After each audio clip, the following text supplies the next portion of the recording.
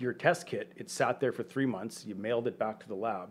They took that glass out, put it under a microscope, and physically count each pit. So I guess here's another thing. So I was at 200. They say you need to do it.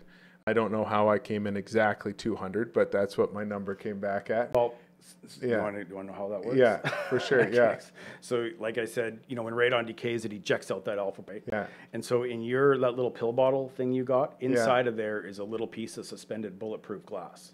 Okay. Okay. And when radon decays, it ejects out that particle, and it's such a strong force, it actually puts a pit into that glass.